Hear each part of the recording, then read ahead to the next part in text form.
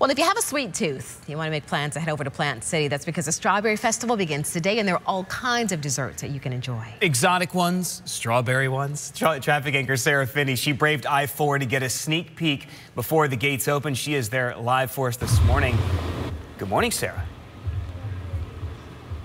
Hey, good morning again, James and Dia. 500,000 people expected to be here at the Strawberry Festival over the course of 11 days. Of course, there are tons of rides, tons of entertainment, a lot of food, but I worked really hard to score this very exclusive, important interview with some royalty here. I have the Queen and her court, okay? Very important. Meghan White, not to be confused with Meghan Markle, is the Queen. Meghan, what does this mean to you?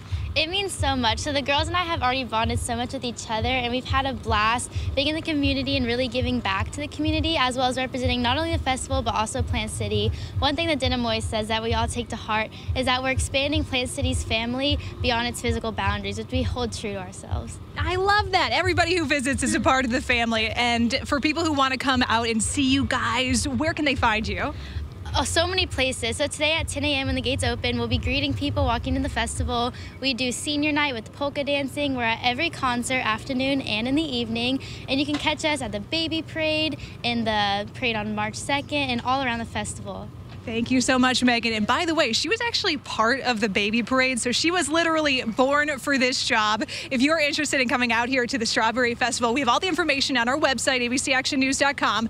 James, Greg, and Dia, I want to let you know that I am told that this wave, no longer a thing. It's more like a higher kind of swaying wave. So just to pass along, keep that in mind if you come out here. You're doing it well, Sarah. We'll have to practice. She knows how to do that. She does, exactly. Yeah, she does. Thanks, Sarah. Now we know.